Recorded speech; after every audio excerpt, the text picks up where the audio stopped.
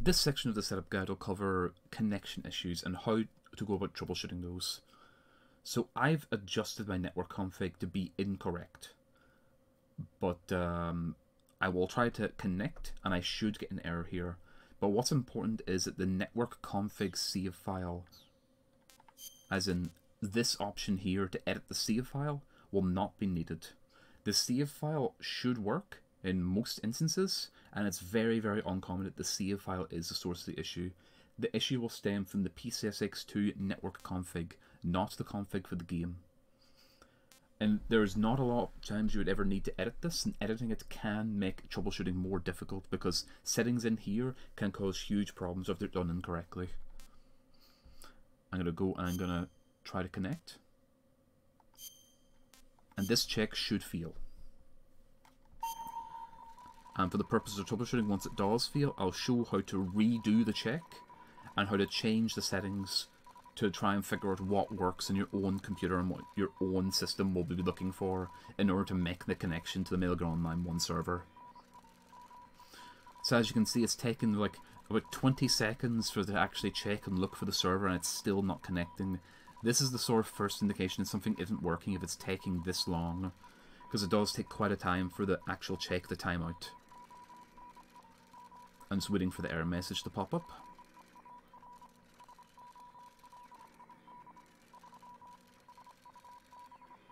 Okay, so it's obvious this isn't going to work. I'm just going to cancel the network check.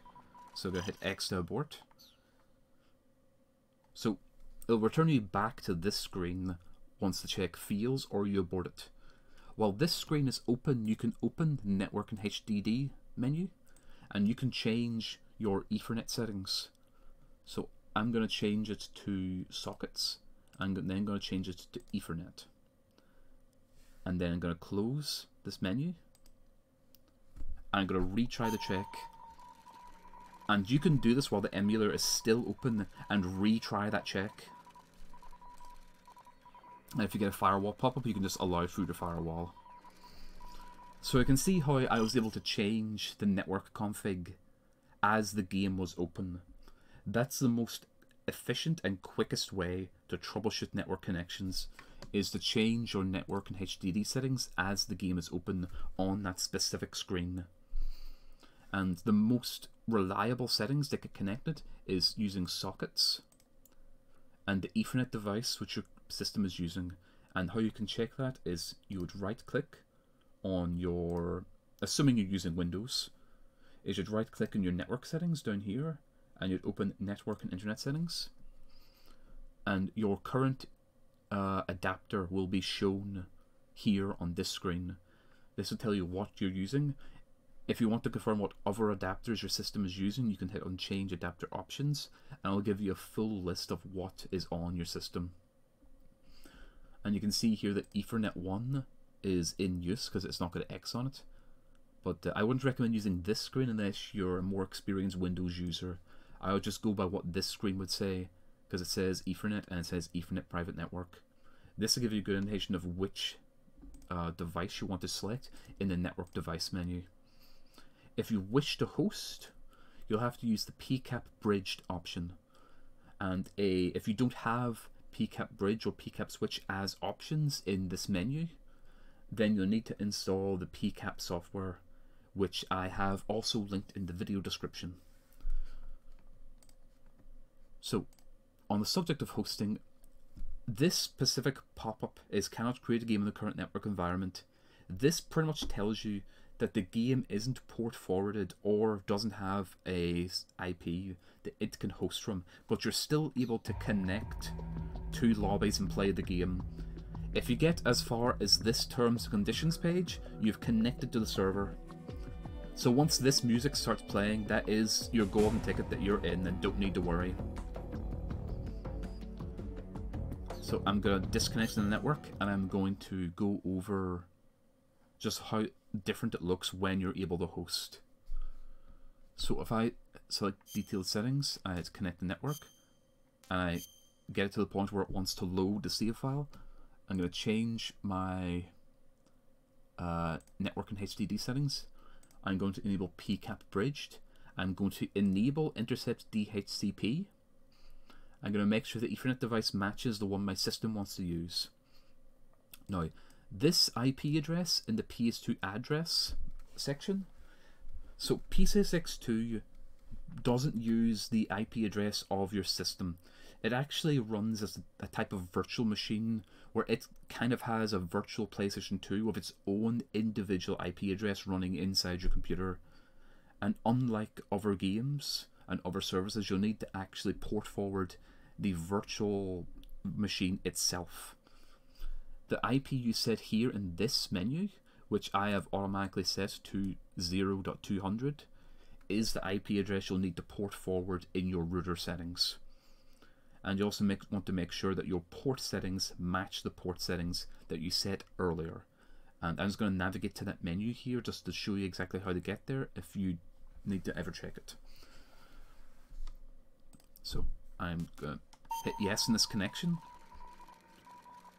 just to show you that whenever you connect like this, that the pop-up telling you can't host will not appear. And if you don't see that pop-up, that's pretty much the indication that you're good to host. Because you see that now we didn't get the red pop-up saying you're not able to host. So I'm going to disconnect from the network. I'm going to just go back to the port selection menu. So I'm going to hit play with detailed settings. I'm going to go to network settings.